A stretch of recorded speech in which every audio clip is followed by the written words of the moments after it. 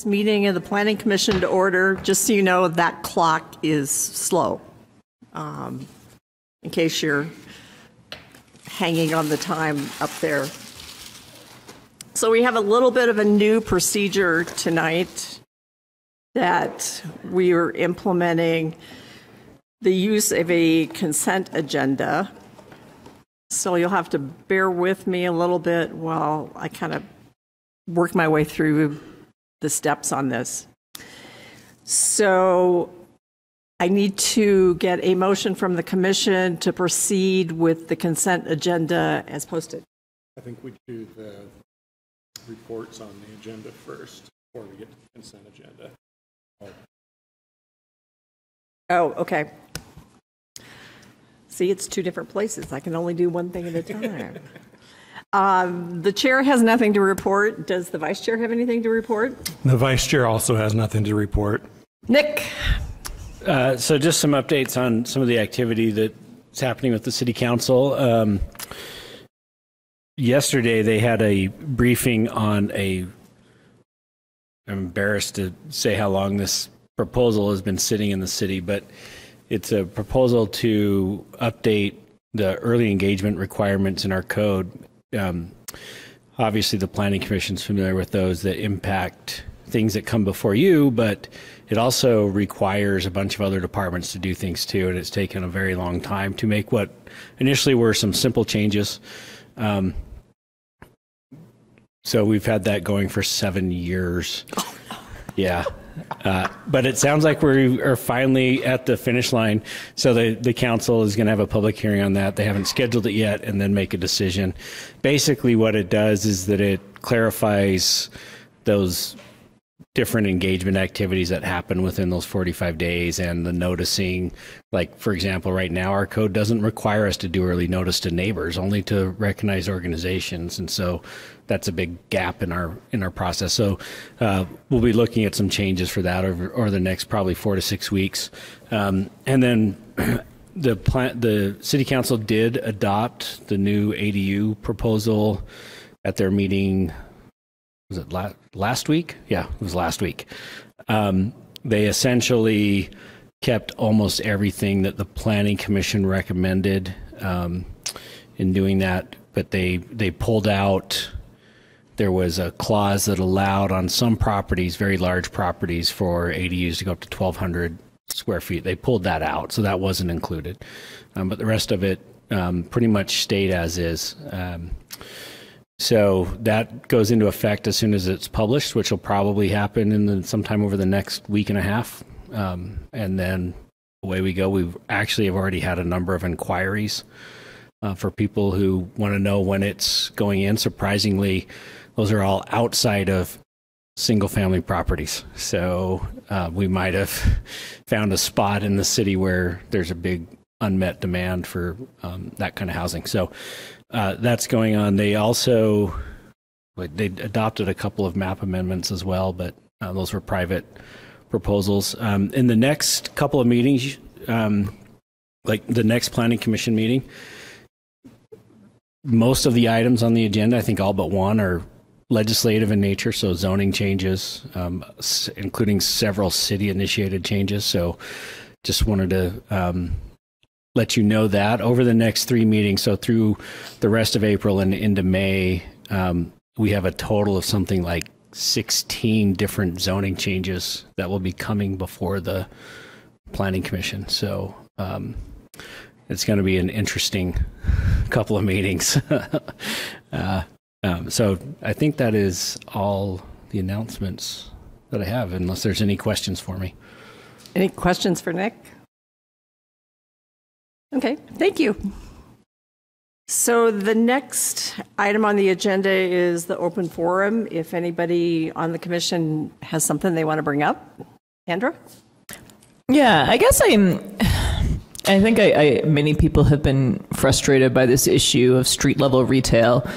And I'm wondering if we can't, we did these affordable housing incentives where we basically relaxed some of our other restrictions to incentivize something that's, of importance to Plan Salt Lake.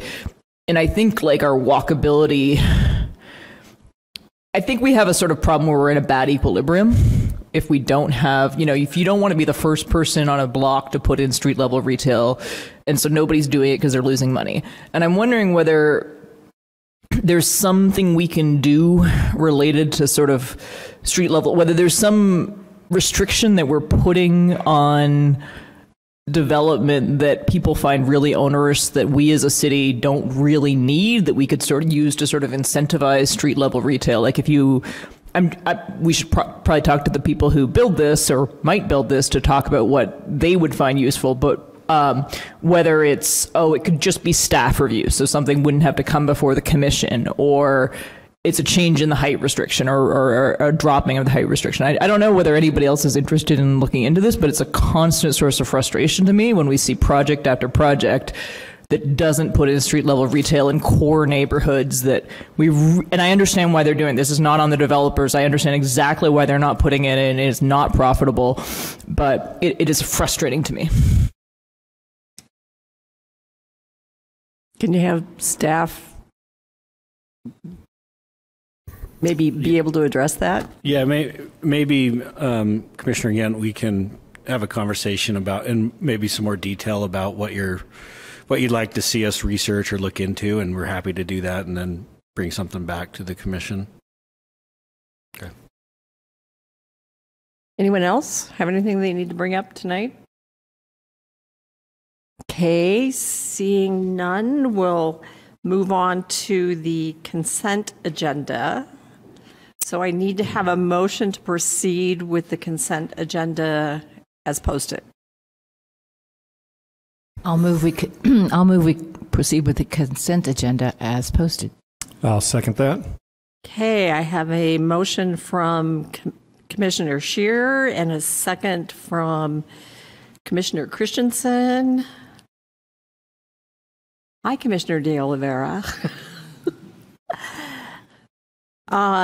Commissioner Gale. Yes. Thank you. Commissioner Gent. I abstained because I was not present for the March 29th meeting. Okay. Commissioner Lee. Abstain as well. Okay. Commissioner Tuttle. I wasn't present, but I can vote yes to the consent agenda. So, right? yeah, so what we're doing right now is just agreeing to move forward with the consent agenda. We're not agreeing to approve the items on the consent agenda. That's the next step, so there's no need for anyone to abstain from this. Because you're here now. When you get to the opportunity when you vote on items on the consent agenda, you can abstain from voting on a particular item and vote on the rest if they stay on the consent agenda, but that will happen after the public hearings on those items. Yeah, this is going to take a little getting used to. Yeah, I'll say yes then. You'll say yes then? Okay. Commissioner Gant, would you like to revise your... I would. Yes. Right. Yes. Okay. Commissioner Tuttle. Yes. Commissioner Scheer. Yes. Commissioner Paredes. I'll vote yes. Commissioner De Oliveira. Yes. Commissioner Christensen. Yes. Commissioner Burrows. Yes. Commissioner Berry. Yes. And the chair will also vote yes. So we're approving moving forward with the consent agenda. So do any of the commissioners want to have a discussion about any item on the consent agenda?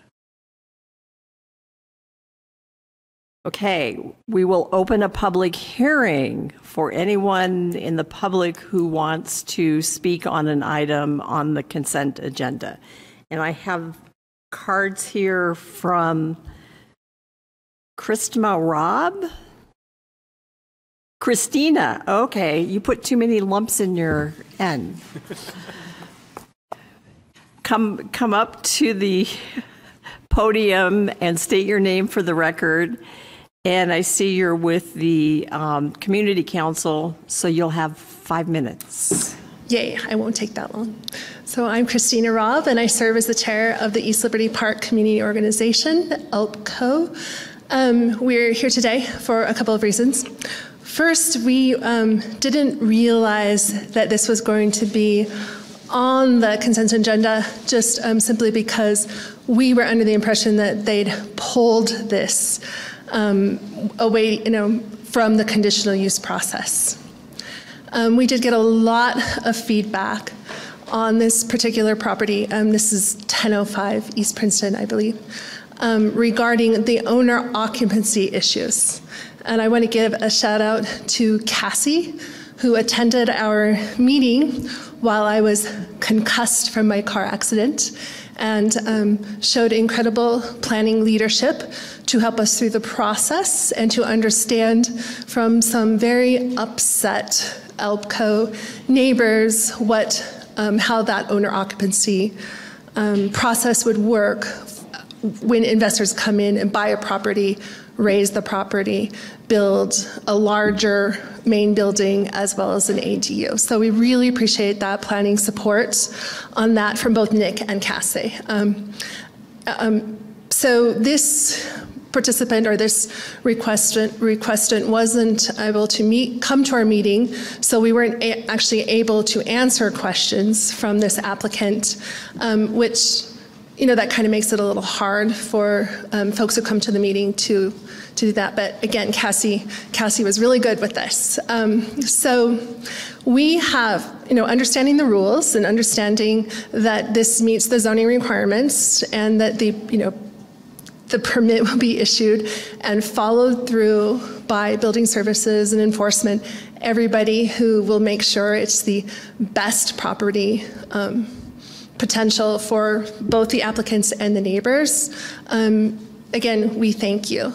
I do want to stress, though, that we are seeing a lot of building enforcement issues in Elbco and short-term rentals. So, we realize this isn't your issue, but we want to thank you for hearing the public out. There was a lot of public engagement, and thank you for your part in the process. And does that apply to both of those petitions? Oh, I have something different to say about the other one. Do you want me to do it now? Yes, please. Okay, so the gentleman over here, the applicant for the 800 East ADU project, had also fallen off our radar because this came before us way back in August, September of 2022. So again, we were surprised to see it on this agenda as a conditional use. Just kind of pop up. I have talked to the gentleman. We didn't get a chance to have him to our meeting, but I did just get to ask him some great questions and to kind of understand and let him know that as a constituent, we support him as well as the neighbors in the area. And there were some issues that came up, not necessarily with the ADU, but the combined with the main building permitting and the ADU. And we trust, again, that our planning staff has worked through all of those issues and that, it's on our radar and, we support what the ordinance says. And we support the planning in continuing not only that good work, but moving forward with the building inspectors and the civil enforcement, that they will help us ensure that legal uses are happening in these ADUs in Elbco. Again, we probably wouldn't be stressing this important part if we hadn't seen so much illegal use pop up recently as a result of the ADU debate. Obviously, politically charged things are going to enable people. So, Planning Commission, again, thank you for hearing us.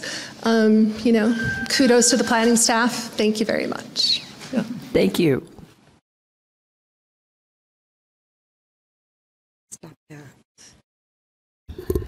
Okay. Is there anyone else who wants to speak on any item on the consent agenda? Seeing no one, are there any emails?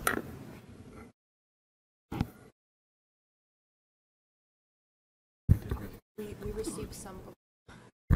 You talk. Sorry. We received some before 5, and those were all forwarded to the commission's Dropbox, but we haven't gotten any after that time. Okay, thank you. Okay, then I will go ahead and close the public hearing. bring this back to the commission. Is there any discussion on the consent agenda? And then if there's not, so your options here is you could ask for something to be removed from the consent agenda, or we can have a motion to approve the entire consent agenda.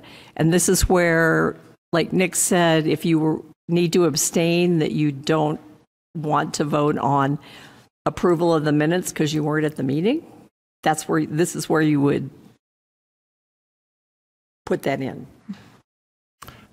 I motion to approve the consent agenda as it stands. I'll second. Okay, I have a motion from Commissioner Christensen and a second from Commissioner Scheer. Any discussion? Okay, Commissioner Berry. Yes.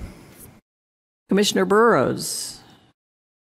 I'll vote yes on the consent agenda items, but abstain on the minutes. And can I make a comment now? Oh, sure. In response to the ELPCO's comments, the ADUs are still a conditional use if they're detached.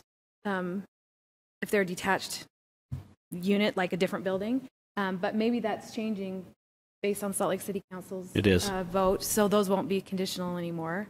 But they're always subject to enforcement. So they did maintain the rule, though, that the ADUs in a residential area must be owner-occupied, right? Yeah, Director Norris? If an ADU in a single-family dwelling is required to be owner-occupied, no. If it's outside of a single-family dwelling, it's attached to something else that's not required to. If it's in the yard of a single-family dwelling, it also is required to. If it's on the if an ADU is on any property that contains a single-family dwelling, so whether internal or external, it's so those are thank you. Those are still subject to enforcement. So go ahead and use the enforcement tools that you have. Thank you. Commissioner Christensen? Yes. Commissioner De Oliveira? Yes. Commissioner Paredes? I'll vote yes. Commissioner Scheer? Yes. Commissioner Tuttle? Yes. Commissioner Lee? Yes, but I abstained from the minutes. I wasn't here. Okay. Commissioner Gent? Yes, but I abstained from the minutes because I wasn't here. Commissioner Gale? Yes. The chair will also vote yes. That's 1, 2, 3, 4, 5, 6, 7, 8, 9, 10. That's 11 yeses. The consent agenda has been approved. Now we'll move on to items on the regular agenda. I'm going to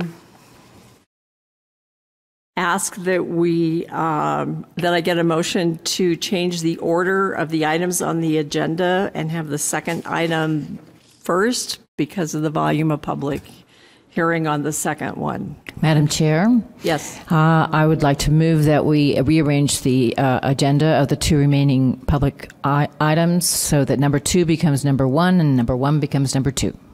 Thank you, Commissioner Scheer. Do I have a second? Second. I have a second from Commissioner Gale. Gent. Sorry. They put him right next to you on the list. Commissioner Berry. Yes. Commissioner Burrows. Yes. Commissioner Christensen. Yes. Commissioner De Oliveira. Yes.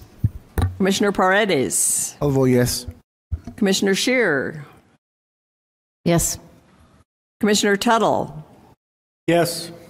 Commissioner Lee. Yes. Commissioner Gent. Yes. Commissioner Gale. I'm going to abstain on this as I have to recuse myself from one of these matters. I'd prefer, out of abundance of caution, not to vote on anything related to it. Okay. And the chair will vote yes. So we have 10 yeses and 1 abstention. So let's move forward with the modifications to a plan development and design review for the Harvey a mixed-use structure at approximately 501 and 511 and 515 East, 2700 South. Case numbers PLN PCM 2021-01092 and PLN PCM 2021-01254. Sarah, there you are. Thank you. Yes, thank you, Chair. So this is a modifications request for the Harvey. So this project originally received approval on February 9th of last year. It received plan development approval for additional building height, as well as an increase in the lot size maximum and for encroachments in the rear and buffer yards.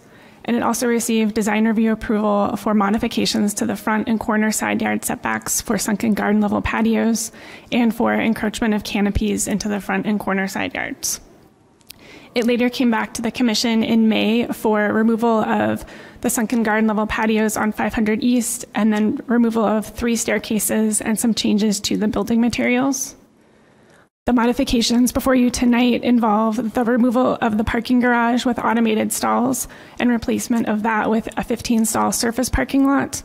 And above that, there were 2 residential units, a gym, and a roof deck that will also be removed.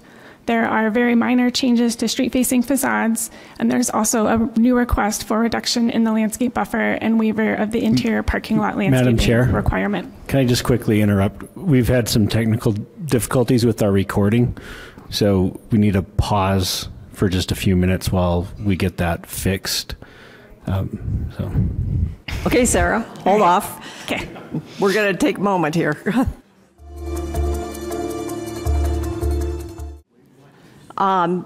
Sarah, backtrack a little bit and start wherever you feel like you need to. Sure. So the modification request before you this evening is for the removal of the parking garage with automated stalls and replacement of it with a 15-stall surface parking lot. And then above that parking garage, the removal of 2 second-floor residential units, a gym, and a roof deck. And then there are some very minor changes to the street-facing facades, and there's an additional request for reduction in the landscape buffer along the north side of the property, and then the waiver of the interior parking lot landscaping requirement. And so you can see here the approved elevation on the left, and then the request removes that parking garage and replaces it with a surface parking lot. And then zooming in along that north property line, you can see where they have the new request for the reduction in the landscape buffer. And then below that is where the parking lot would be located. And again, the very minor changes to the front, which are generally regarding windows on the 500 East elevation, and somewhat similar changes on the 27th South elevation. And then looking at the north elevation, you can see the removal of the garage. And so you would then see the surface parking lot and then the rear of the units that are facing 27th South.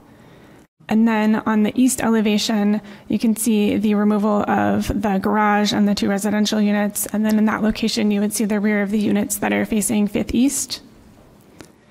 And the same standards of review apply. The property is located in the CN zoning district. There are design standards for that zoning district in 21A37, and then it's a plan development and design review projects, so those standards apply. So staff is recommending approval of the proposed modifications, and that concludes staff's presentation. The applicant is here to answer questions, but does not have a presentation. Okay, does the commission have any questions for the applicant at this moment? Or let's do the public hearing first, and then we'll bring him up. And so I'm going to open the public hearing on this item. Is there anyone in the audience who wishes to speak on this item? None of these are for this item, are they? Yep. Okay. Seeing no one, I will close the public hearing on this item and bring it back to staff and the applicant. Do we have any questions for either staff or the applicant? I have a question. Does this change the number of parking spaces? Yes, it reduces the number of parking spaces from 29 to 15. And is that still does it still comply with? Yes, parking? It complies with the requirements for the zone. Thank you. Anyone else? Questions? Okay, or a motion? I'd like to make a motion. Based on the information presented and discussion, I move that the commission approve this application based on the staff's recommendation. Okay, I have a motion from Commissioner Christensen. Can I get a second? I'll second that. Thank you, Commissioner Tuttle. Commissioner Berry? No. Commissioner Burrows? No. Commissioner Christensen? Yes. Commissioner De Oliveira? No. Commissioner Paredes? I will vote no. Commissioner Scheer? Yes. Commissioner Tuttle? Yes. Commissioner Lee? Yes. Commissioner Gent? Yes. Commissioner Gale? No. And the chair will vote yes. 1, 2, 3, 4, 5, 6 yeses. 1, 2, 3, 4, 5 noes. So it passes by 1 vote. Good luck.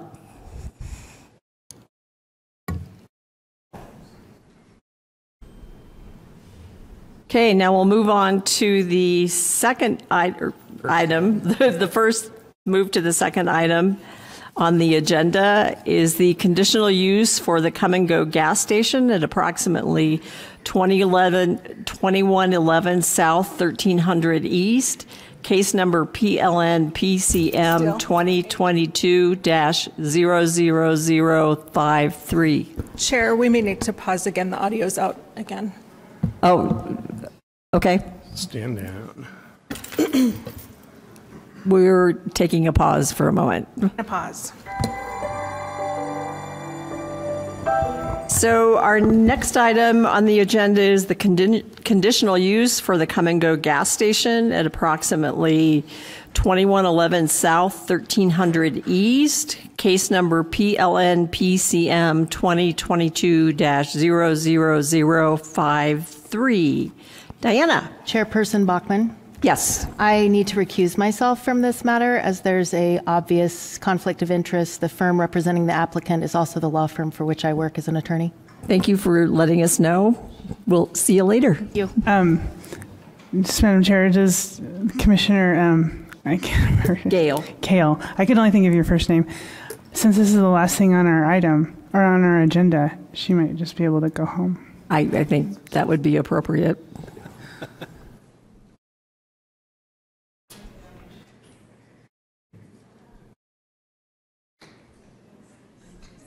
We'll give her a chance to figure out how to get out of here. More important. Yeah. Okay. Diana, I think you're good to go. Okay.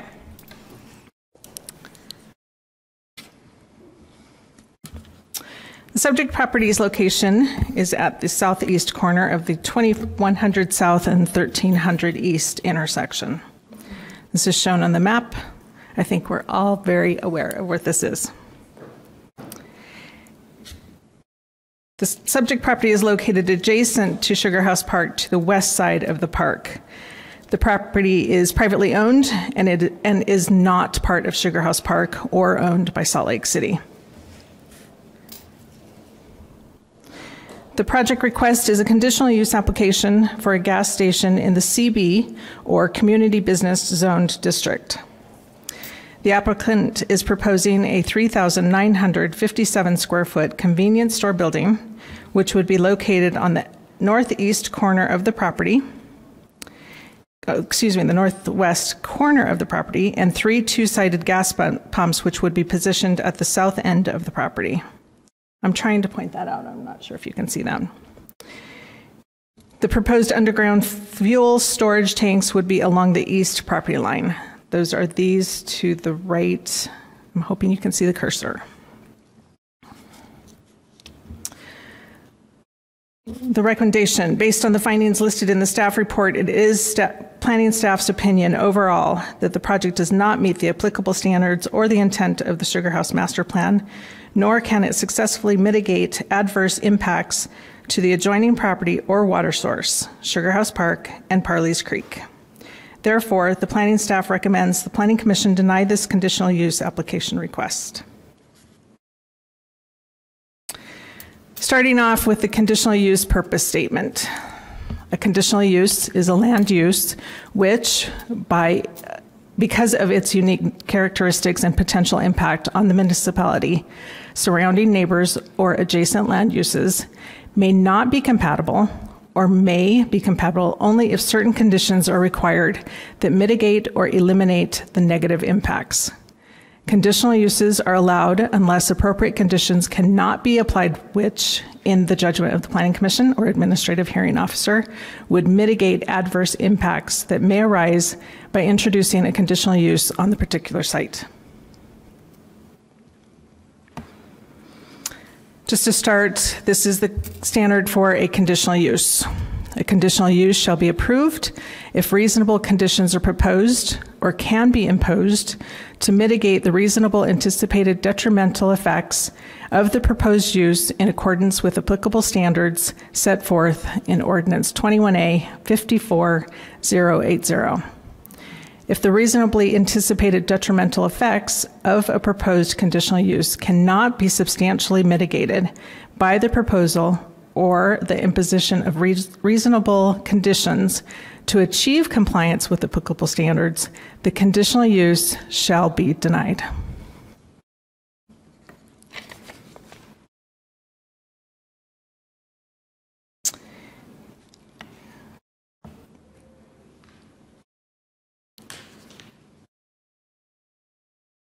Sorry, following along. Staff used the conditional use standards and determinations list in Ordinance 21A54 to analyze the application. There are 4 approved standards. The proposed request does not meet 3 of these standards. These are noted in the staff report on page 68. In addition, there are 15 detrimental effects determinations. These are noted on page 69 of the staff report. 4 of these determinations are identified as detrimental impacts from the proposal that cannot be mitigated. That is shown in red. You don't need to see the rest of the text, but just showing you. 6 of the determinations have been deemed to show that significant detrimental impacts may be lessened by imposing conditions, but cannot fully or adequately mitigate all potential contaminating effects. The State of Utah Property Rights Ombudsman answers the question, what are detrimental impacts? By stating, the detrimental impacts identified for a conditional use should be related to negative impacts on legitimate government interests or on the public welfare.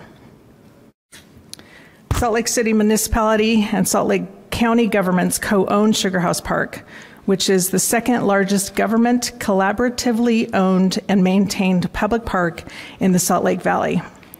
It is a hugely popular park with the residents of Salt Lake City and to others county and statewide.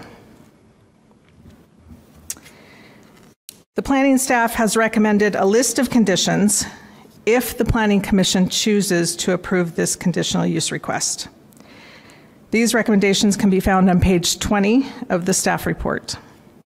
Again, these conditions may only lessen some significant detrimental impacts, but cannot fully or adequately mitigate all potential contaminating effects on the groundwater systems, creek, or soils in or downstream of the park.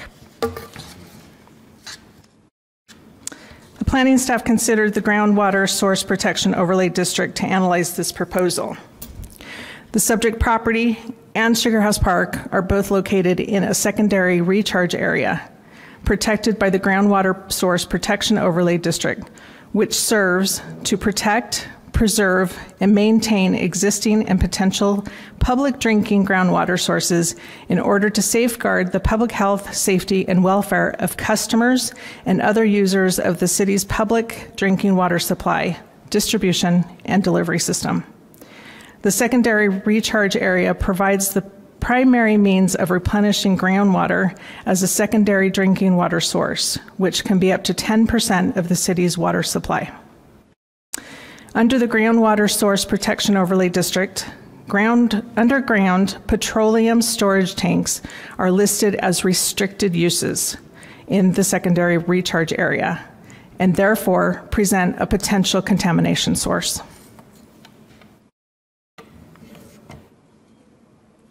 We are all aware of the warnings associated with gasoline chemicals. Exposure can occur through inhalation of toxic vapors and exposure to contaminated soil and water sources. The planning staff studied 3 of this proposal's most significant potential detrimental impacts. The 3 identified as potentially causing the most harmful environmental impacts to the adjacent properties and those downstream are underground fuel storage tanks, or USTs, contaminated surface runoff of gas, oil, and other chemical exposure, and vehicular traffic to and from the site, including fuel delivery trucks. This chart shows those 3 sources with possible detrimental impacts and the consequences. The first source would be the underground fuel storage tanks, USTs. The possible detriment impact would be a fuel leak underground. The consequence would be contamination to Sugar House Park, soil, and or Parley's Creek water. The second source would be contaminated surface runoff. This is of gas, oil, or other chemicals from the subject site. The possible detrimental impact would be that it enters the storm drain system. The consequence would be contamination to Parley's Creek, which is located in the secondary recharge area, which supplies groundwater, which replenishes groundwater supply, and the downstream water sources. The third is the vehicular traffic trips per day to and from the subject site by patrons and fuel delivery trucks. The possible detrimental impact would be increased vehicular traffic and added fuel delivery trucks to immediate collector streets. The consequence would be disturbances to residential properties and the community along 2100 South and Parley's Way, including the park. An underground fuel storage leak or contaminated surface water runoff would cause considerable harmful and damaging effects on the soil, water, and air quality in and around Sugar House Park. Information in the staff report from the Department of Environmental Quality on page 10 shows that 1 in 4 inspected USTs, again, underground storage tanks, in 2022 had fuel leaks. Research shows that 1 gallon can render 1 million gallons of water undrinkable. The average fuel leak is 524 gallons. The subject property sits at an elevation above Sugar House Park, where the 2 properties abut. Therefore, any leak from the proposed underground fuel storage tanks proposed to be located at the east property line, or any contaminated surface runoff of fuel or other chemicals would most likely contaminate soil in Sugar House Park, since it is downhill from the subject property. Research shows that the degree to which leaking tanks impact soil, groundwater, and air quality depends on groundwater velocity and flow direction, soil permeability, absorption of chemicals to solids, dispersion, water table depth, chemical contents of leak, size of the leak, and many other factors. In addition, harmful chemicals found in petroleum products can pass undetected in air and water supplies. These are pictures shown. The top one is from the subject property looking into the park.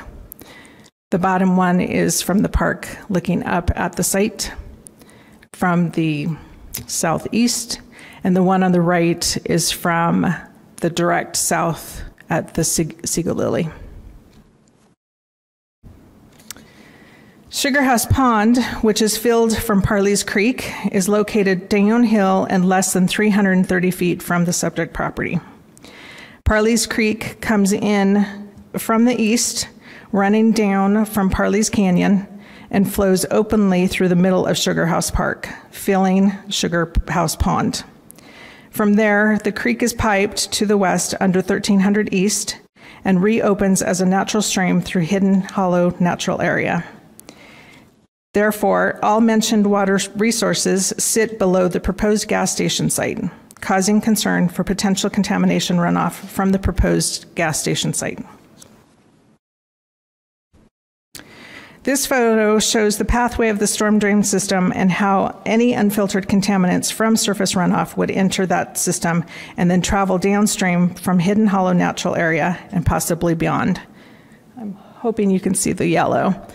This is kind of the storm drain system kind of winds around the Sego Lily, goes underground, comes through Hidden Hollow, and then goes out towards 11th East.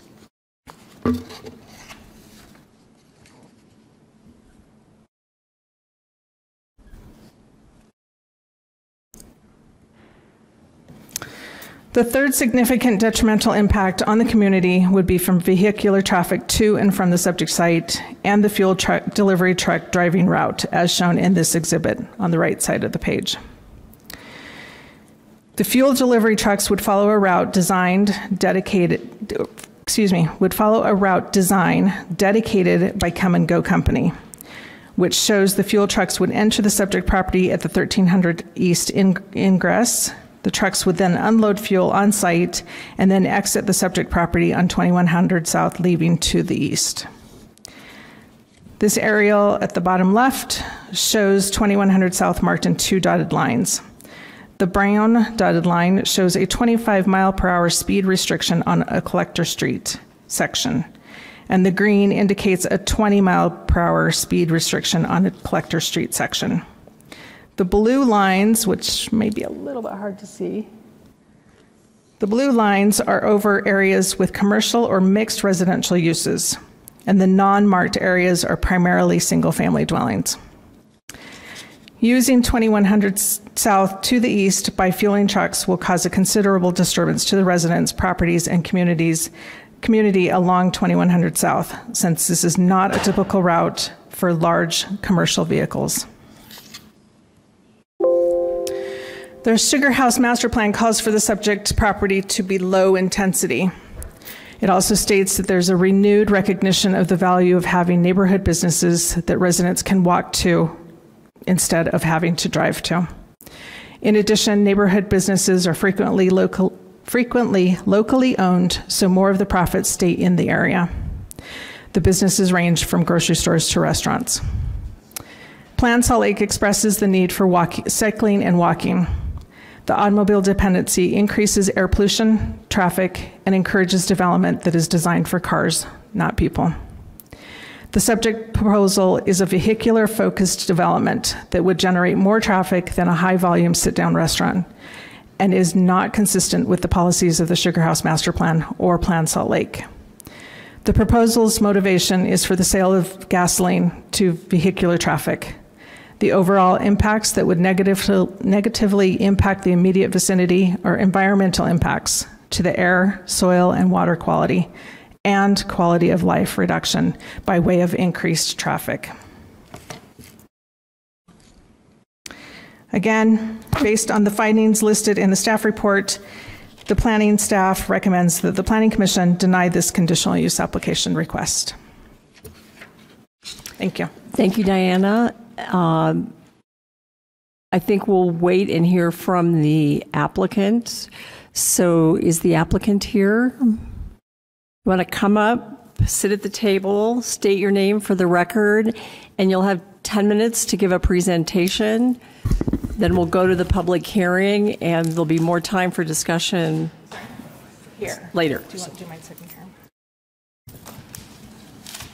And you need to speak close to the mic, or it doesn't pick it up. Okay. Yes, sir.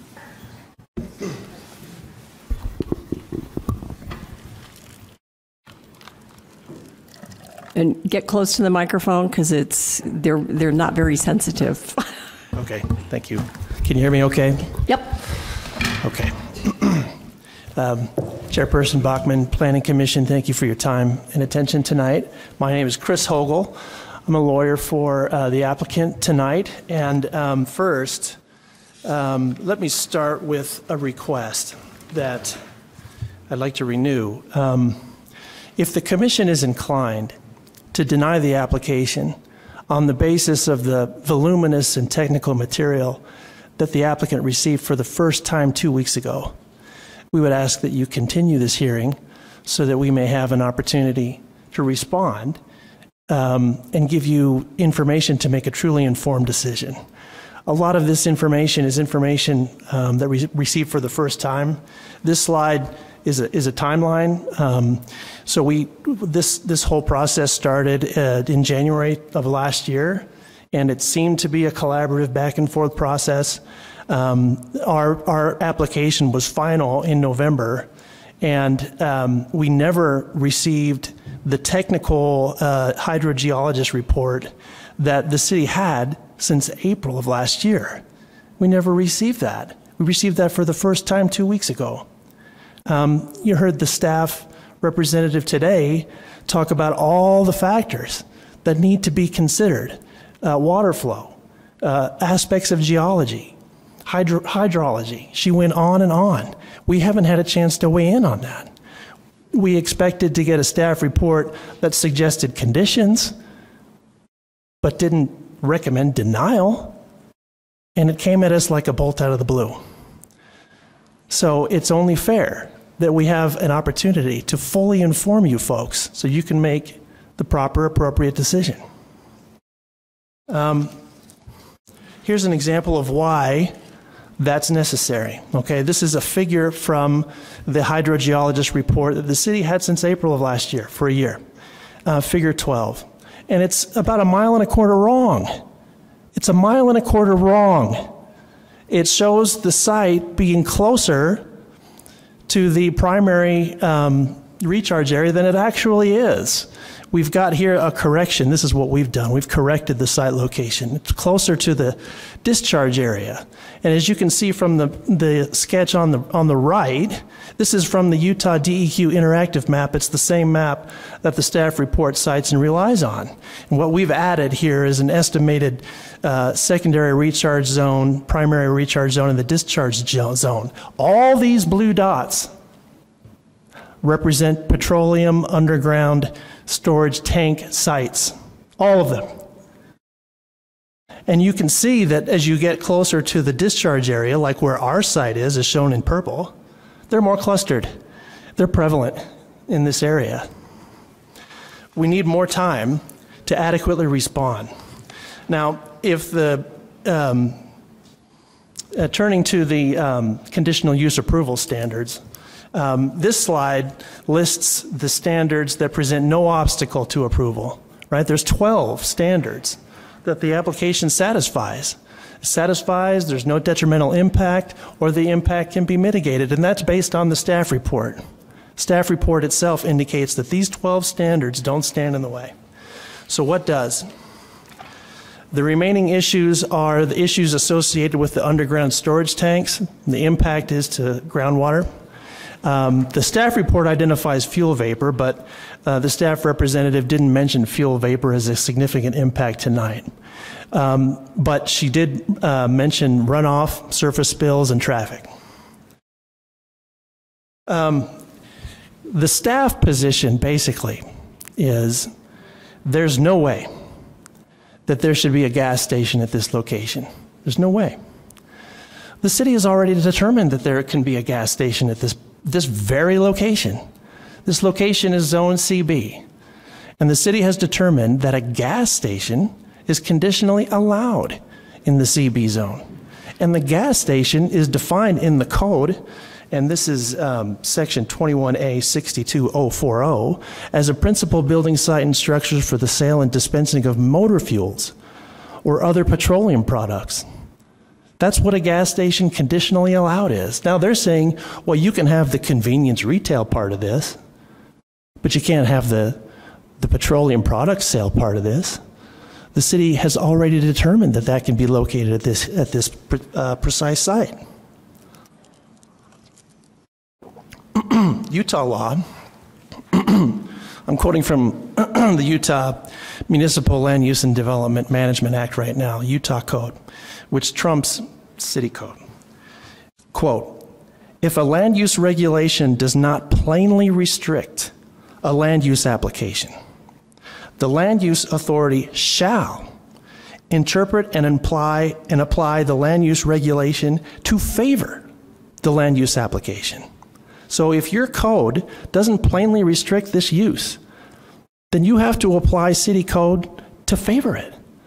And does the city code allow this? Yes, it allows it. In the table of uses for the CB zone, 21A 33030. The staff report and the staff position is, no, you can't ever have a gas station at this location. That is asking you to nullify city code. You can't do that. Here's some more state law.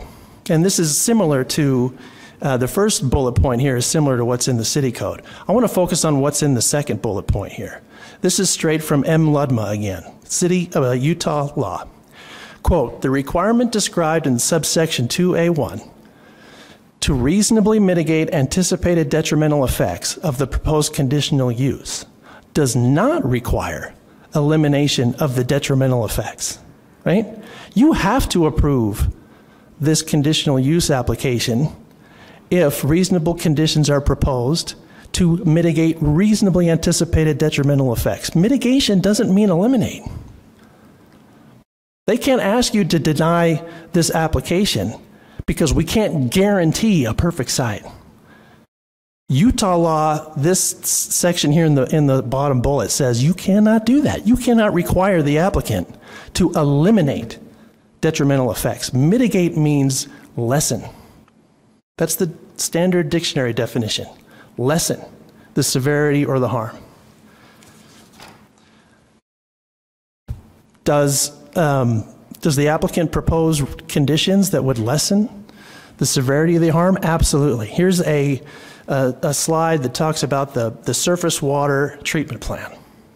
Okay, especially compared to the existing use, which is the Sizzler restaurant, right? That's on the left. On the right is the proposal.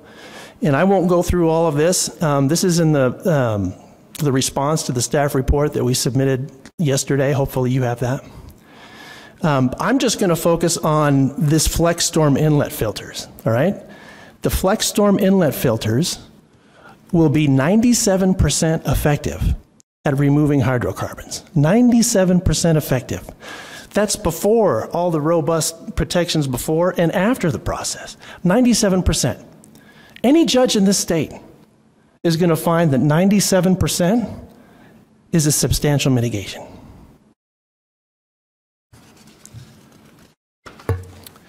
Here's a slide that goes into further detail about the surface runoff. Subgrade impacts. Most of the USTs, 25%, are compliant. The ones that aren't, most of it is due to unknown causes. We can disregard that. Unknown causes do not have the support of substantial evidence. You can't deny this based on unknown causes. 7 of the leaks in the staff report identified are from corrosion. Fiberglass tanks don't corrode. The rest, only 2 of the leaks identified in the staff report were from subgrade tank damage or pipes problems. But we don't know anything about, the age of those tanks. All we know is that this is the state of the art, and this is what the applicant will apply. This is the mitigation for vapor. I'm going to skip that because that's not really an issue. Let me talk about traffic. We have a traffic study. There's no traffic study that challenges our traffic study. Our traffic study says that the proposed use will actually reduce traffic from what it currently is with the restaurant. It will be reduced. Why? How can that be? Because what's there right now is the Sizzler. That could be restarted, and that's a destination. People will drive there. People don't drive to a gas station. They go somewhere and they go to it and fill up with gas on the way. So it's not going to add any more trips. And a convenience store is expressly permitted in the code. There's not going to be any more traffic than what would be expressly permitted, the convenience store use. In the battle of experts, the city forfeited because it doesn't have an expert. Our expert engineering study is unrefuted. Thankfully, that's the end of my presentation. That's your 10 minutes. So you guys can hang out here while the public hearing is going on, and then after the hearing, we can have more discussion. So I will open the public hearing on this at this time.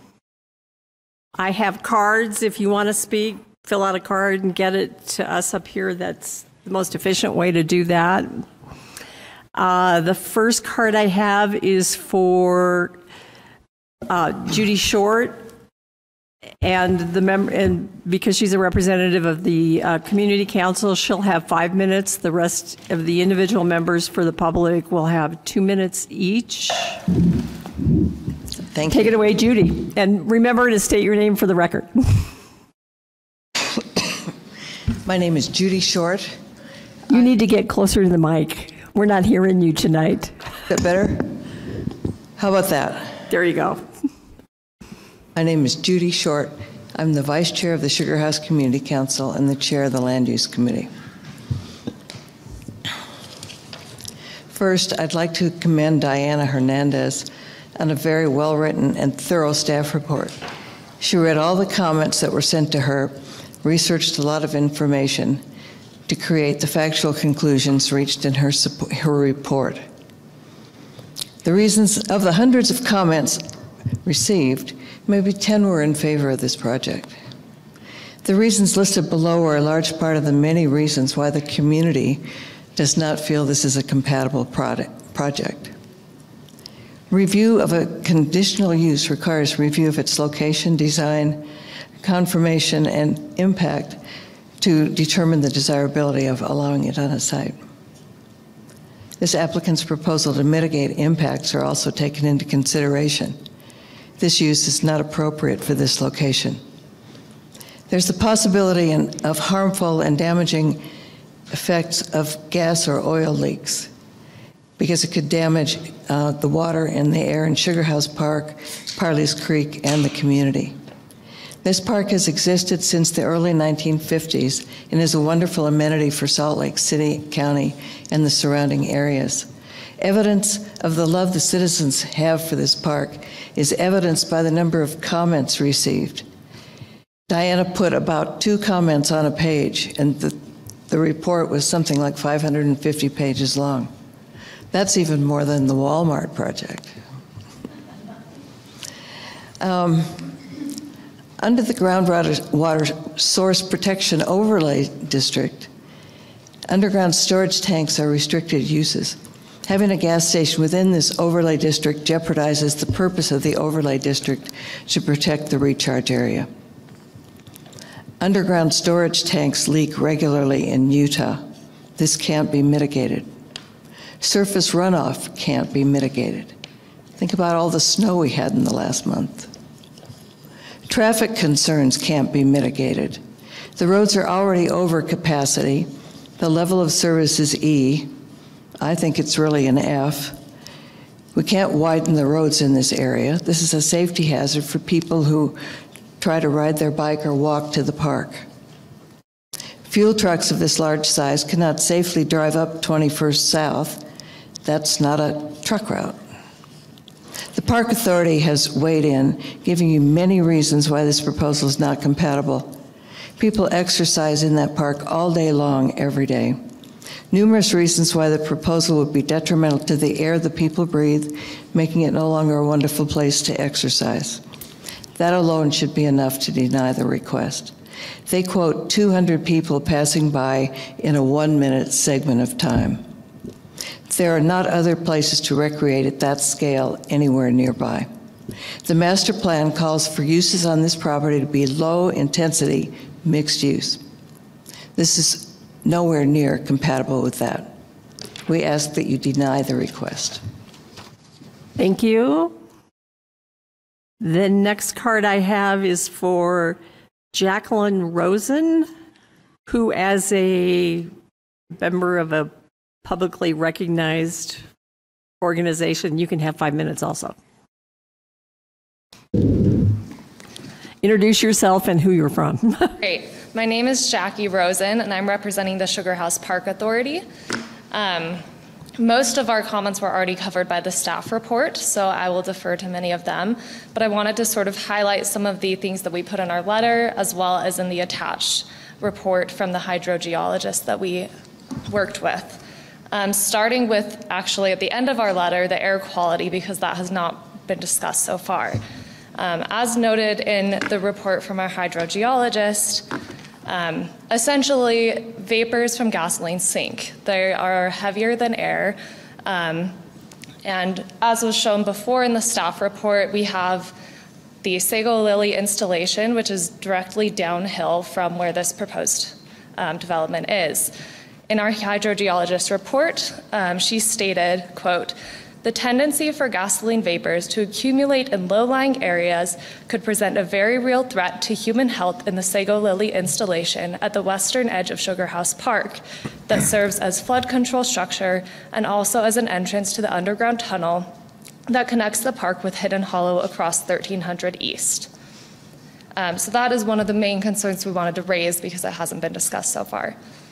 In addition, in that report, they talked about stormwater runoff, especially in that same installation. The current proposal has the sort of convenience stores right on the road, and then the underground storage tanks in the areas where people will be filling up their cars are located directly next to that installation. So there is no barrier. Any runoff would go right through that installation that we installed. And the air quality would also sink into that little bowl, into the draw from the Hidden Hollow Park that goes underneath the road into the Sugar House Park. I would also like to highlight the detrimental effects that we pointed out in our letter. As noted in Salt Lake City ordinance, the ordinance lists 15 different factors, and it lists them with an "and." So it doesn't matter if even one of these factors is sufficient. That is a good enough reason to deny this application. We point to a few other things that were also raised by the Sugar House Community Council, but I would just, if you have any questions, please let me know. Thank you. Thank you. Stop that. Go there. The next card I have is from Lynn Schwartz.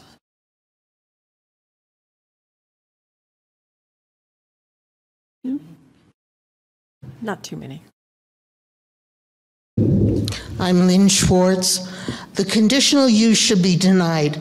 This is an inappropriate use for the site because its detrimental effects cannot be mitigated. Salt Lake City has a stated policy that it should become a less car-centric city. Therefore, car-centric conditional uses should be denied. Monitoring for leaks does not prevent leaks. Monitoring systems only notify you if a leak has occurred. It does not mitigate a leak. We live in an earthquake zone, and we have them not infrequently.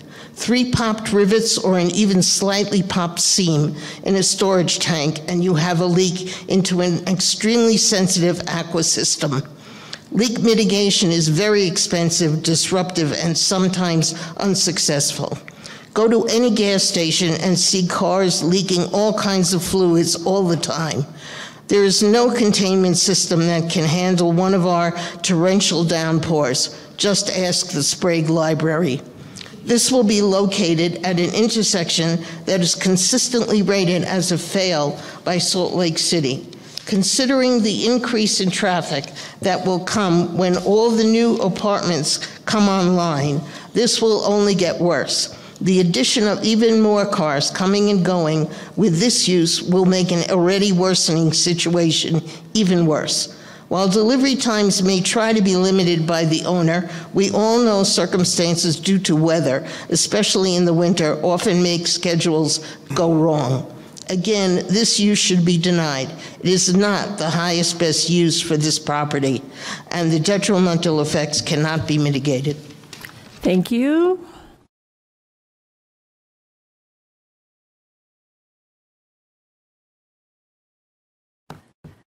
I have a card from Cynthia Spiegel. Did you want me to read your comment?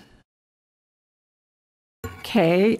I feel the risks of air and below ground water pollution cannot be mitigated. Fuel drops, tanks leak, inadvertent overfills are a matter of when, not if. Thank you. Richard Lehman. Be sure to state your name for the record, and you'll have 2 minutes. I'm Richard Lehman. I'm also on the Sugar House Park Board, but I'm not representing the board. I don't know if that means I can still get 5 minutes. Speaking as an individual, I submitted 2 testimonies on this issue. The first was about planning land use context, and that the east side of 1300 East is really the border for the lower density residential areas north and east, not the high density town center district on the west side. Second, that the site's supposed to be neighborhood serving, and I submitted a great deal of comments about the competitive businesses in a roughly 2.5 mile radius and how likely come and go would have negative impact. But also the groundwater issue is significant, but we haven't mentioned how Parley's Creek is a tributary to the Jordan River, which in turn is a tributary to the Great Salt Lake. And that's an issue these days of international and national importance. It's written about in British newspapers and the New York Times. And the fact is the safety of the water affects the park, all the parks along Parley's Creek, and ultimately the Great Salt Lake. With regard to the comments the learned gentleman made representing Come and Go, I do want to say times change. The fact that there are lots of legacy USTs shouldn't be a justification to support more given climate change. And you know, given the number of comments, over 1,100 comments submitted to the Sugar House Community Council, over 500 to the city, it's not wanted. If I were a business, I would want to locate where people wanted me to locate. And that location abutting the park is not that location. They have an extremely experienced real estate staff that ought to recognize the opportunities elsewhere. Thank you. Thea Brannon. Be sure to state your name for the record, and you'll have 2 minutes. My name's Thea Brannon. First, I want to thank you all for serving on the Planning Commission. It is a very tough job, and I wouldn't want it. I've been lucky to live in Sugar House for 25 years, and I want to speak in opposition to this proposal, along with almost the entire population, as far as I can tell, of Sugar House community. I'm not going to focus. Would you get a little closer to the microphone, just so we can hear you? I'm going to focus. There you go. I'm going to focus on the compatibility of a gas station. That's approval standard A2. There's no way to mitigate that. A gas station is not compatible with the surrounding uses. That is recreation in the park, which surrounds it and is contiguous with the site on 2 sides. There can be no barrier, buffer, or separation from all the people, the skaters, the bicyclists, the walkers, the birds, the bird lovers who use this park every day. And then with regard to detrimental effects determination B3, the proposed use is not well suited to the character of the site. The businesses in the surrounding area do not adjoin and loom over one of our city's most iconic parks, which was preserved by the foresight of city and county leaders some 66 years ago. Do you want to despoil their vision by approving this brand's tacky signage and glaringly industrial style, which would jar with the natural environment it immediately overlooks? It seems to me the siting of the gas pumps directly overlooking the park is particularly egregious. And the only other thing I really want to focus on is the traffic. That's B5 and 8. Access to this gas station will unreasonably impact service level. And I believe that their traffic study was completely inadequate. Please don't gamble with our health and happiness. Thank you. Next up is Carol Hansen. And state your name for the record, and you'll have 2 minutes. My name is Carol Hansen. I'm representing myself and all of my neighbors and everybody I know who lives in Sugar House area. And my great-grandfather donated the land for the Sprague Branch for $1. And that's the kind of spirit I think we've always known in Sugar House. And there's been more and more and more out-of-state development by large corporations with support from large attorneys and law practices. And honestly, I think the citizens of Salt Lake are sick of it. We all strongly support what the planning committee is proposing, and that's not to allow the gas station at the old Sizzler site. Nobody wants another gas station. Sugar House is hanging by a thread onto its charm. The view from the Sizzler towards the mountains is one of the very few unobstructed views from the city still left, as all the high-rises continue to be built all around the valley. And as we become increasingly densely populated, that view from the park is very precious and must be preserved. The profits, of course, the environmental issues are paramount. As stated earlier, 1 in 4 ITUs, underground tanks leaks, and water is more and more precious.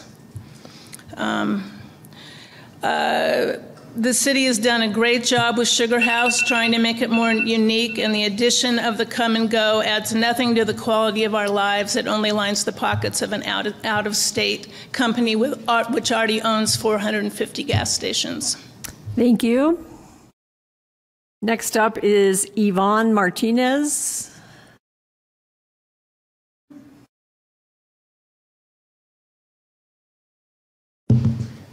Hello, my name's Yvonne Martinez. Get close to the mic so we can hear you. How's that? Is that better? That's better. Okay. So I was in the meeting when Come and Go came to present to the community, and they were asked by the Chamber of Commerce, after talking to their members, what value they would add to the neighborhood. The response was to be a concession stand for the park. So I checked to see if there might be park concession stands with gas pumps. I couldn't find any because nobody wants gas pumps in their park. And just the other day, as I was driving down that hill where that park's gonna be, I looked up there and thought, that's where those gas pumps are gonna be. When you come to this park, you're gonna see the gas pumps. As you're at the pond, you're gonna see the gas pumps. So, I don't think that anybody that uses the park, that lives around the park, I live just on the other side of 21st South, about 4 doors down on the other side of the street. So I'm gonna hear the tanker trucks when they come at off hours. I'm gonna hear, when the fire engines come to mitigate any leaks or issues. I also Googled gas leaks at Come and Go's, and I found several things like the tanker trucks start to fill up the tanks, walk away, go in the store to get their snacks or whatever, and it overflows. Tanker trucks running into the gas pumps, causing spills. other cars running into the pumps causing spills. So no fiberglass tank's going to keep that from happening. And since it's right there by the Sago Lily, that whole area could easily be contaminated. There's the air quality of the cars and trucks and the fumes there. There's the noise. There's the ability for people to go into the park after hours. So I would like to ask that you not approve this conditional use permit because I'm practically next door. Thank you. Kim Paturzo? State your name for the record and you'll have 2 minutes. Ma'am. I'm Kim Paturzo, and I'm here on behalf of my neighbors and friends who are actually watching. Okay, I've never done this before, but I'm very passionate about this. Hence my jeans. I would have known how to dress. I moved to this Sugar House area in 1996, where I rented an apartment for $375. And it is then when I truly realized the depth and charm of the quaintness of this town. The sweet little library, the sculpture beats that sprinkled about, the monument in the center of town, the prison that was on the grounds of Sugar House Park. The history is so rich. Let's celebrate that. I've grown more and more in love with this place, and as time has moved forward, I have also embraced the changes that are inevitable. I understand progress, and it is a part of moving forward, but I also hope that you understand how that charm is so ingrained and has become a part of us. I walk and bike to Sugar House Park. I walk along the stream in the park, and in doing these activities, it supports me and my well-being. It's peaceful, serene, and calm. To build a gas station in this type of progress, we don't necessarily need in that area. I don't feel like it supports me as an individual. It dilutes the beauty of this quaint and charming area, especially located so closely next to the park where families and children and all activities take place. And not to mention the water that we drink. And not to mention the water that we drink. That's very important to me. And the creatures. I certainly do hope you can see that it is not just a gas station, but it truly breaks my heart in taking away the peaceful and serene gem of Salt Lake City in Sugar House Park. It is not only dilutes the beauty and the charm in the area, but it has potential to reap havoc on our water supply. I am tied to the Sugar House, and I'm very passionate again. Please look out for me. Please look out for my neighbors, my friends, and the animals. I was just there on Easter, sitting on that. Thank you. That's your 2 minutes. Thank you. But if you've been there, you know it's beautiful.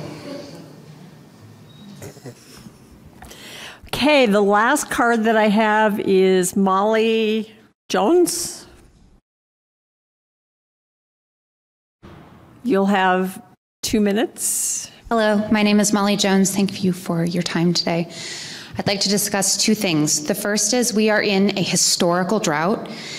Anything that we approve that puts us at danger of contaminating our water is flagrantly disregarding the current reality.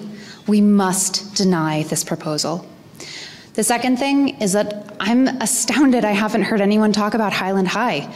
We have drop-offs, we have pickups, we have special events, we have students who walk along the north side of the park and then who additionally catch the bus directly in front of the Sizzler.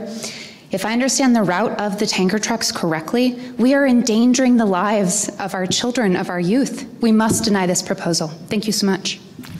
Thank you.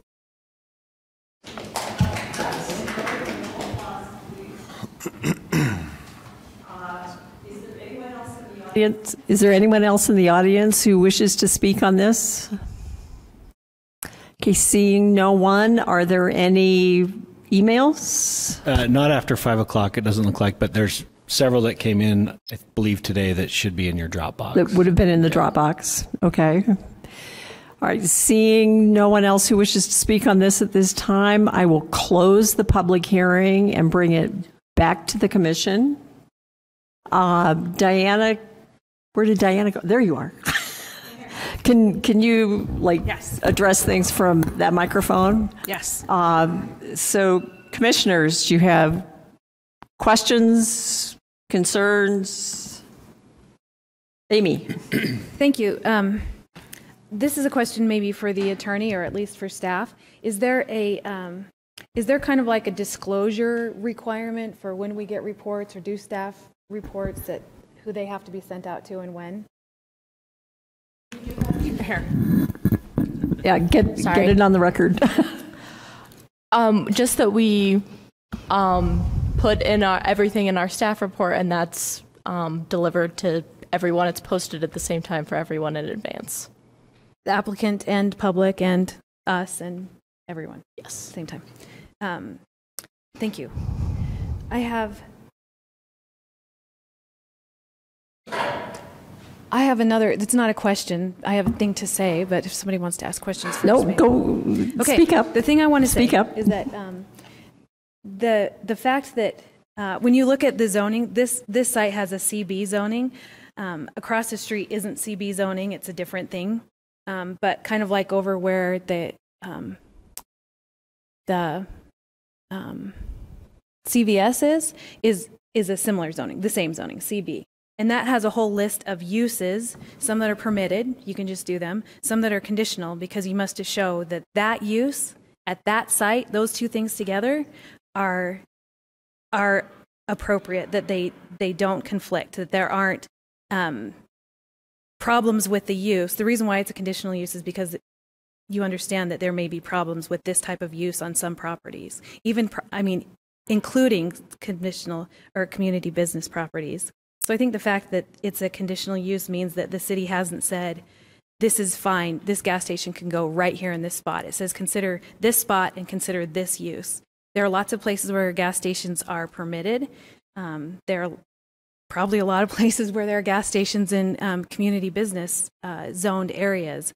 But I think that the particular ones of this lot in this use are problematic. And I agree with the findings of the staff report.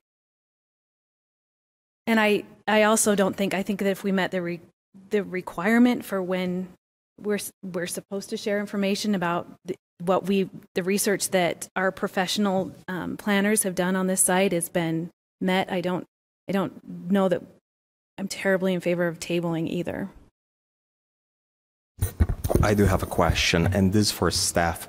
What's the difference between this development and the gas station across the street, the Chevron gas station?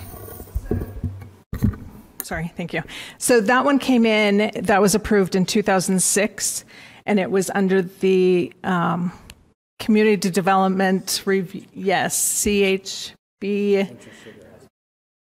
Did you get that? The Central Central Sugar House Business District. Thank you. So it did go under a different design review, design standards when it came to the Planning Commission at that time. But it was in 2006, so the regulations were different. This is a CB. They have some design standards which they meet in regard to the actual building. And because this abuts the park, we've got the detrimental impacts. The other one is 550 feet from the park and doesn't have the same kind of environmental impacts that this one does. So they're very different. Got it. One other question. So if this had come in before the Planning Commission or before the city back in 2006, would it have passed? And maybe you weren't here and you can't respond to that. So in that zone, gas stations are permitted uses. I believe they were back then too, so it wouldn't have come through the Planning Commission. I just want to clarify that the applicant, the letter from the environmental consultant provided by the Sugar House Park Authority, they were provided with a copy of that, correct? They were provided with that on March 27th of this year. And And it's dated April 6, 2022. So they've had a long time to respond to that. They did not receive it last year. So I want to kind of give you a reason for that. So the Sugar House Park Authority did submit their letter and that study during the time that comments were brought in during that 45-day review period. In the next 8 months, come and go, the applicant Galloway, we had gone through many revisions, many meetings regarding changes made to the site. And so those were put on hold. Typically, we give any kind of information with our staff report at the very end, and typically it's 3 days before this meeting. We held that information, and it was addressed to you. I had gone back to the Sugar House Park Authority a few times to ask them if they wanted to make revisions to it. They did not want to make revisions to it, and so it was submitted with the staff report to the applicant, which is very typical. And can I ask the applicant a question? Sure. Does the applicant feel like they've had an opportunity to reply to this environmental assessment? Absolutely not. We got it for the first time a couple of weeks ago. In my experience, in my firm's experience, it's unprecedented for a planning department to have. There was a back and forth between the staff and the applicant, but this wasn't part of it for some reason. I don't know. It's inexplicable to me. It's unprecedented in my experience. And it's not just the hydrogeologist report, right? It's also all the factors that staff representative mentioned today in terms of the geological aspects, hydrology, flow rates, constituency of the soils, compaction, all of those factors that she said that she listed a half a dozen of and said there's even more. You need to make an informed decision. What has been placed before you by staff is inherently speculative. You can't make a decision based on that. You should be fully informed by experts, and we can provide that for you. We just need a little bit of time. Does that answer your question, Andra? Anyone else? Yeah, just a follow-up question to that, actually. If you had been provided all those hydrologist reports, studies, et cetera, that were supposedly missing at the beginning, would you still be here with this same application with all the same items that you were requesting at this time? Well, the application or would it have changed in some way? It would have been changed because we would have supplied more information to make you fully informed about the situation, the geological context, right? But I'm sure, based on everything we've seen, there's just not. We're not in a floodplain. We're not close to a water course.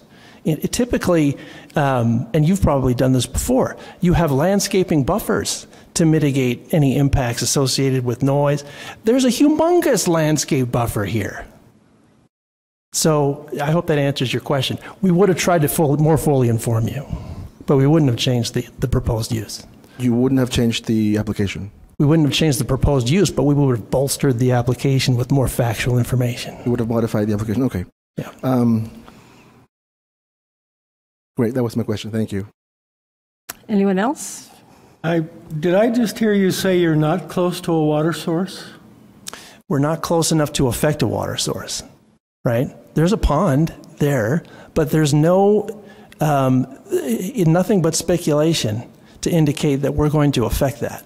I mean, what the report also shows, which probably should be the subject of more inquiry, is that there is a PCE plume that prohibits this area from providing drinking water for the city. It prohibits it from being a recharge area. And the report says that in 1988, the Sugar House Park municipal well was ceased to be used because of the finding of that plume, that groundwater PCE plume that prohibits it from being a drinking water source, right? So these are things that were sprung on us a couple of weeks ago. I don't know if you were aware of the plume there, but it's there, and it probably warrants further study to see if there really is any drinking water problem. Anyone else? Yeah. Okay, Amy. Commissioner Barry. I know. I have comments for the commission to consider. So as I was taking notes throughout, one part of state code I also want to direct to our attention that is also in that same section 2A(c) reads, if the reasonably anticipated detrimental effects of a proposed conditional use cannot be substantially mitigated by the proposal or the imposition of reasonable conditions to achieve compliance with applicable standards, the land use authority may deny the conditional use.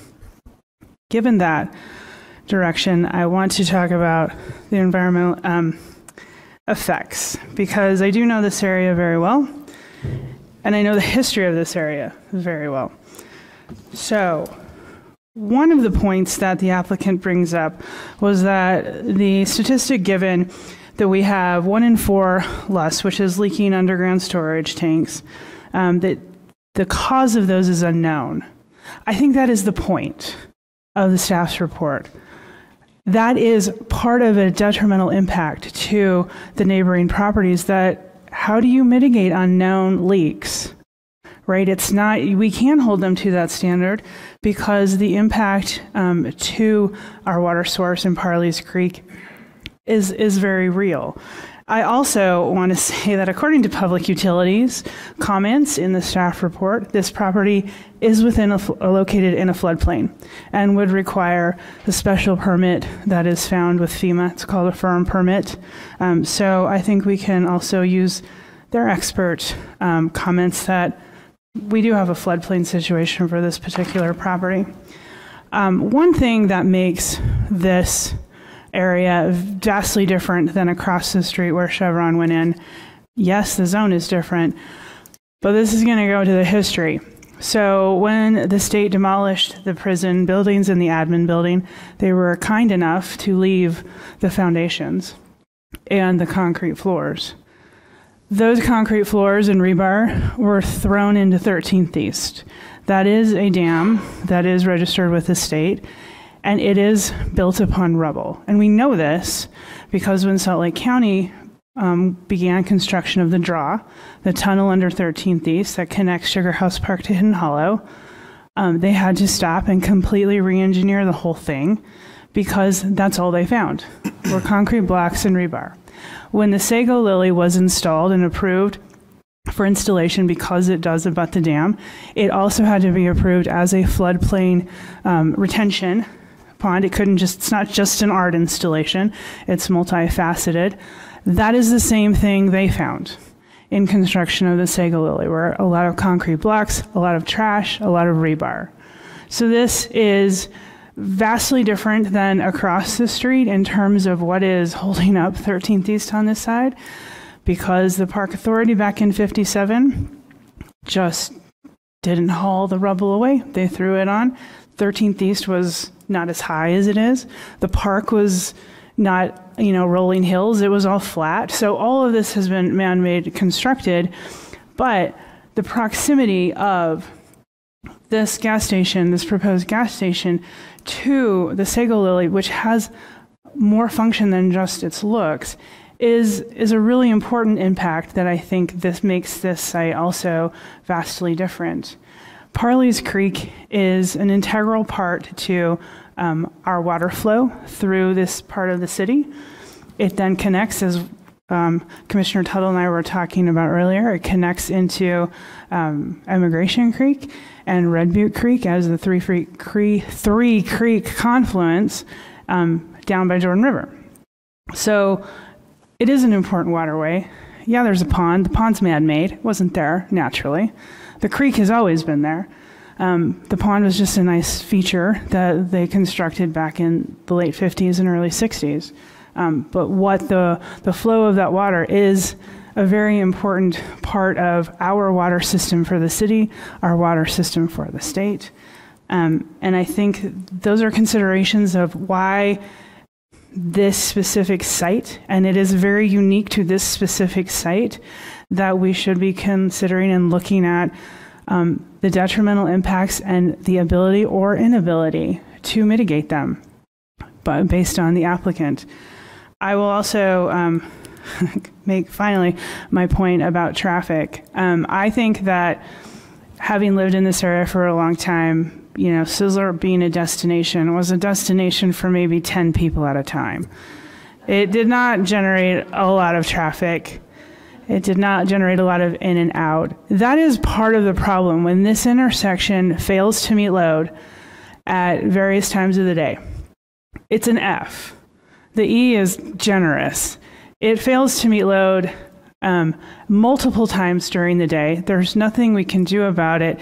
The problem with the traffic, yes, the semis up 21st can be, you know, somewhat of an issue, but I think the bigger traffic impact that I don't see this mitigating, I see this exacerbating, is how traffic going north is flowing through this area. We have to split off in 4 points immediately, and then now I've got people going in, and I can't move to turn right. This is a point where people are trying to just move fast to get through the area because it's failing to meet the load. So I don't see that. I reject this notion that this particular project would help with traffic in that particular intersection. A destination point might actually be a little bit better because people would go there and stop, and they wouldn't then continue to flow in and out of this area that is really hard pressed to handle it. And if we read the comments also in the department reviews, one of the points that traffic made or streets made was that the city wants to look at, is planning to look at on 21st South, eliminating that third lane that exists up until you turn into the park on 15th East, or well, it goes up to 17th East.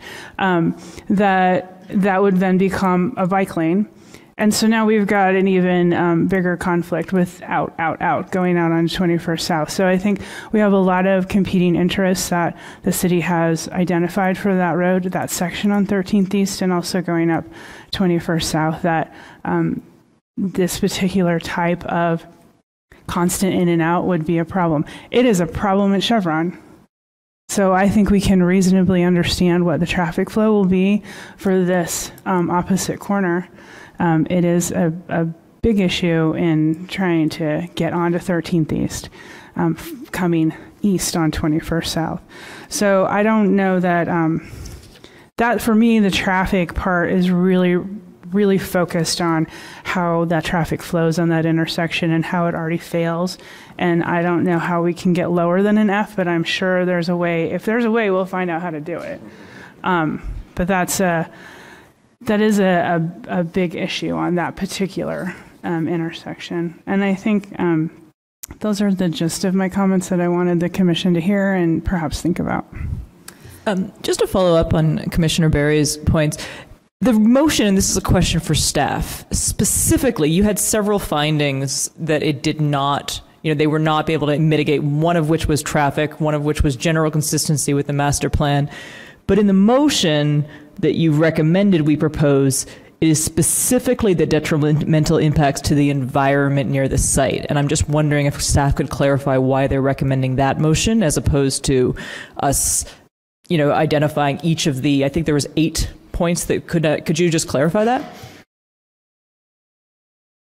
Do you understand the question?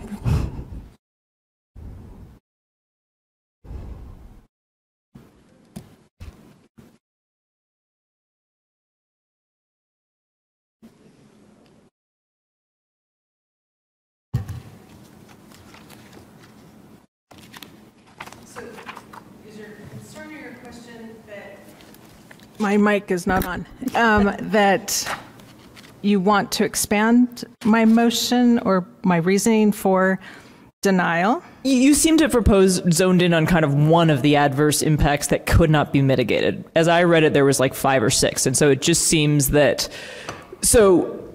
we can change that motion. We can. I'm just wondering, I'm trying to see if there was a reasoning specifically that I'm just not understanding. That's why I'm asking.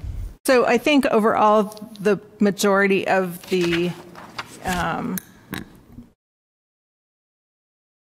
The majority of the motion is, it goes back to the environmental impacts. That was the key to the four that could not meet that could not, I'm like losing it. Okay.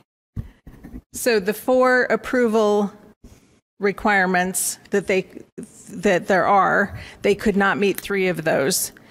And then the detrimental impact determinations, all of those were related to the environmental impacts of this project. Which includes traffic? Which includes traffic, yes. And Plan Salt Lake, the sort of overall master plan. So the master plan and any environmental impacts from this site, created by this site, is what we are denying it based on, or asking recommendation to deny. Okay, just my thoughts for the rest of the commission. I would rather us be a little more specific, because my concern is ex post. There may be legal battles surrounded about the specific environmental impacts. And I think if we sort of delineate all of the factors, specifically, environment is just sort of a vague word in my reading, but maybe that's just my thought for the rest of the commission. That's okay. I would like to ask the commission if they want to consider the applicant's request for tabling this.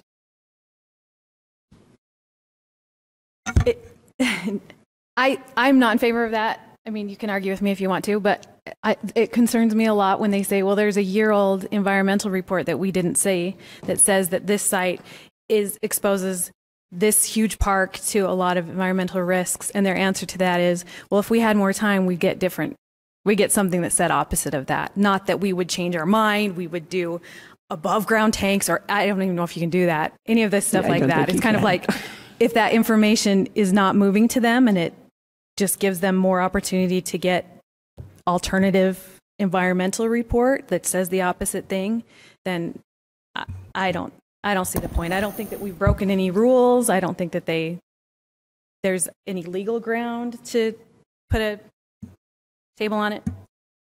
I'm actually in favor of tabling it.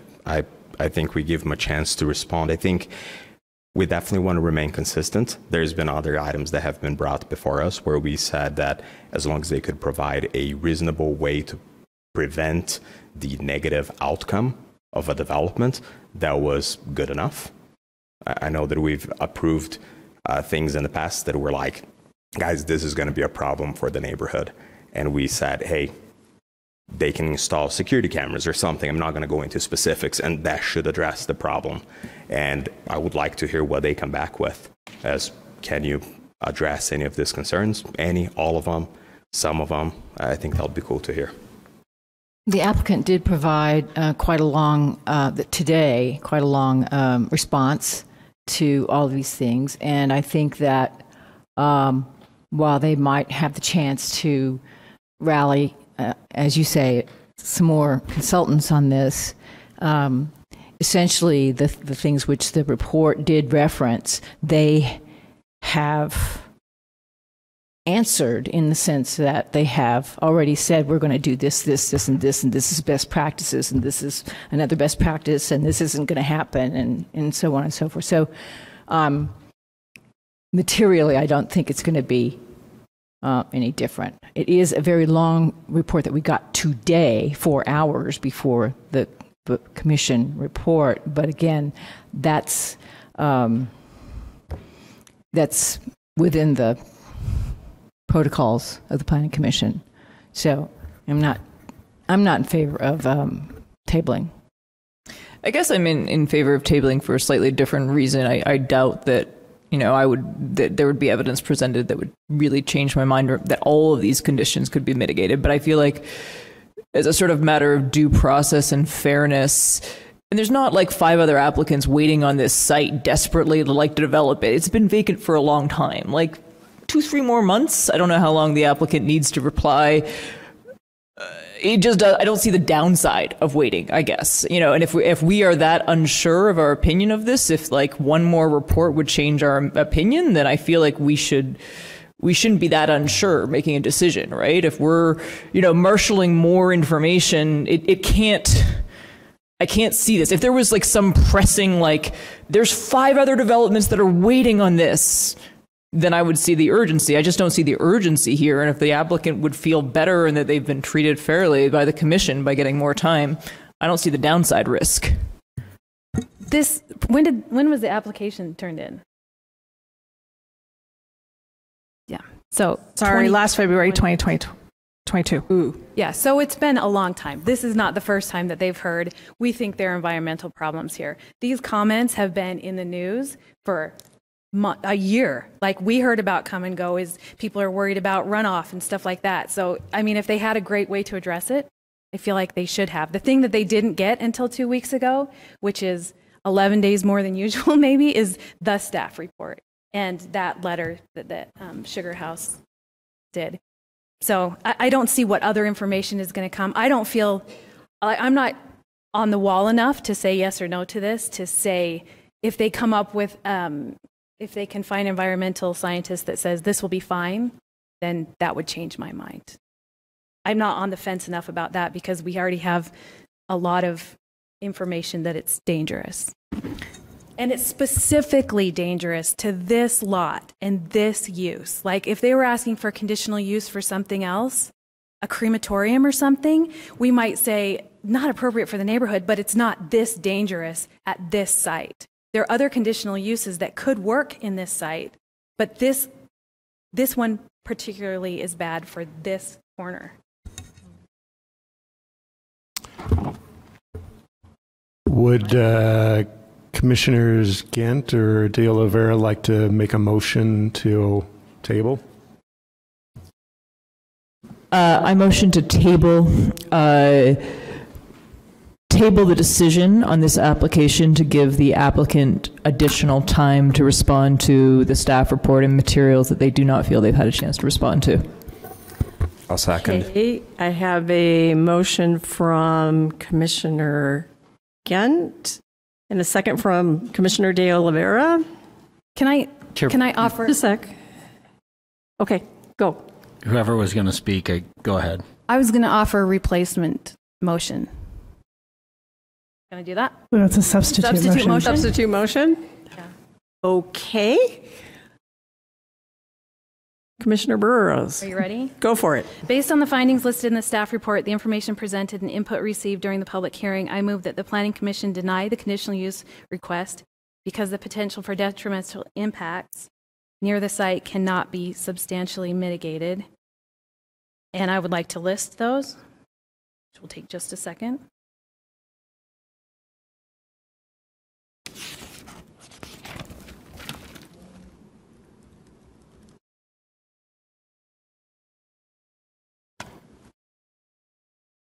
Do you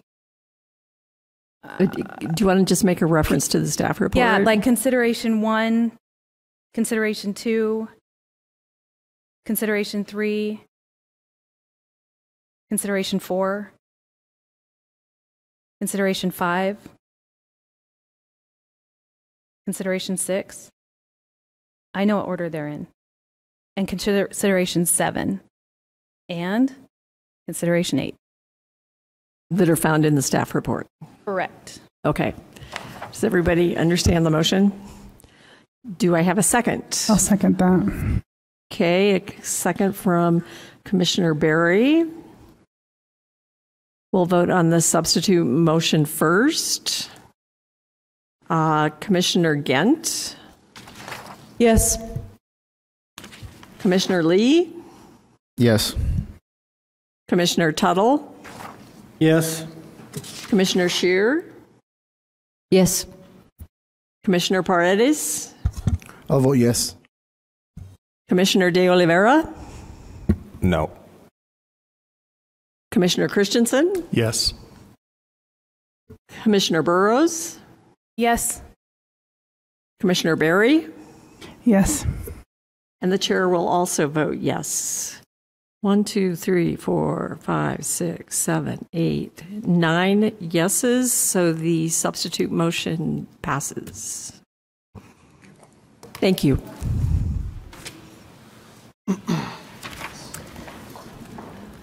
So I don't think there's any other business for the commission tonight. I will adjourn this meeting. Thank you.